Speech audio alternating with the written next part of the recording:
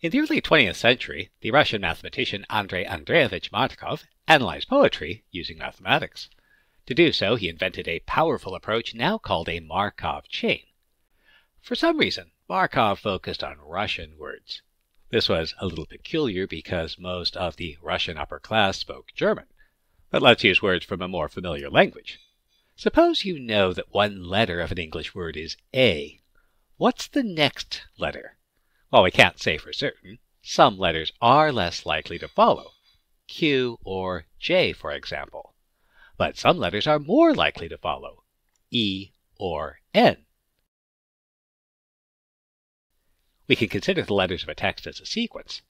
Suppose the terms of the sequence could be any of n different symbols. If we knew the kth term, we could give a probability that the k plus first term is one of the n symbols. For example, suppose a signal device produces x's and y's, one symbol being produced each second. If 40% of the time an x is followed by an x, and 90% of the time a y is followed by another y, find the probability that an x or y is followed by an x or y. So we'll designate x as symbol 1 and y as symbol 2. The probability that an x is followed by an x is 40%. So the probability that an x is followed by a y is 60%. Similarly, the probability that a y is followed by a y is 90%, and the probability that a y is followed by an x is 10%.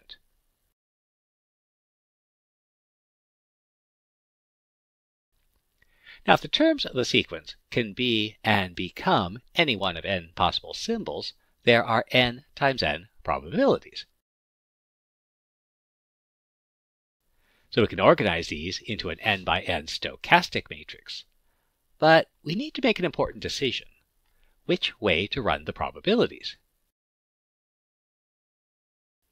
Human nature being what it is, we think more easily about the probability of what will be based on what currently is. So it's natural to represent these probabilities as the entries Pij of a matrix, where Pij is the probability that symbol I will be followed by symbol j. This gives us a right stochastic matrix. So going back to our example, let's find the right stochastic matrix. So if x is symbol 1 and y is symbol 2, then we found the probability that a x, symbol 1, is followed by an x, also symbol 1, is 0.4, and the probability that symbol 2y is followed by y is given as 0.9.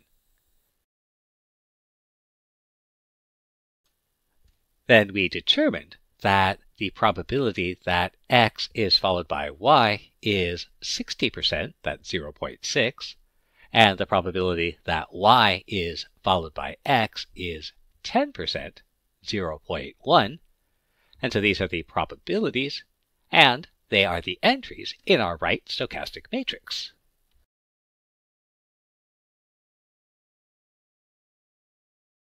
While it's natural to describe the probabilities this way, probabilities really only make sense when dealing with large numbers.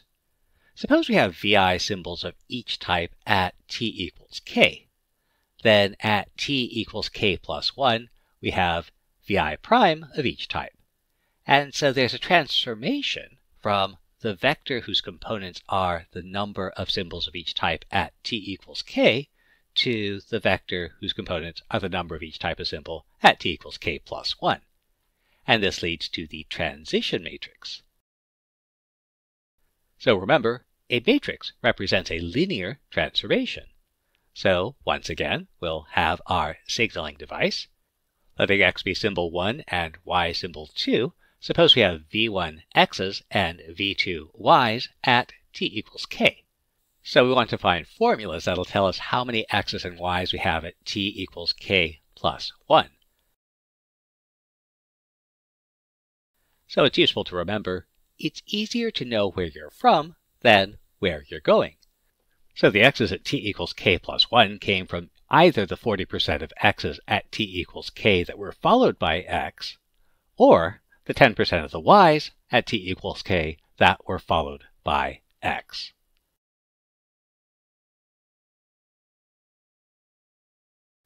And similarly, the y's at t equals k plus 1 came from the 60% of the x's at t equals k that were followed by y, or the 90% of the y's at t equals k that were followed by y.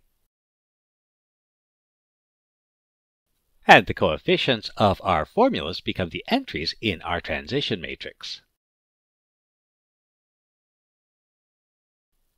Now notice that our right stochastic matrix was, while our transition matrix was the transpose. If we view matrices as representing linear transformations, and we should, then we'll want to use the transition matrix.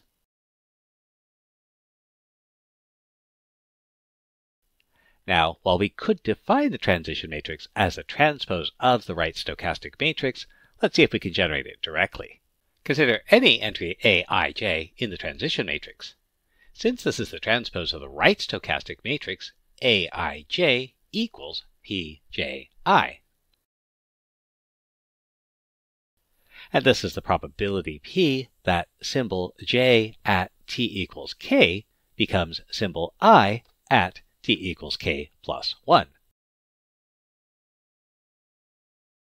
Consequently, we can define the transition matrix for a Markov chain as an n by n matrix, where aij is the probability that symbol I at t equals k plus 1 was symbol j at t equals k.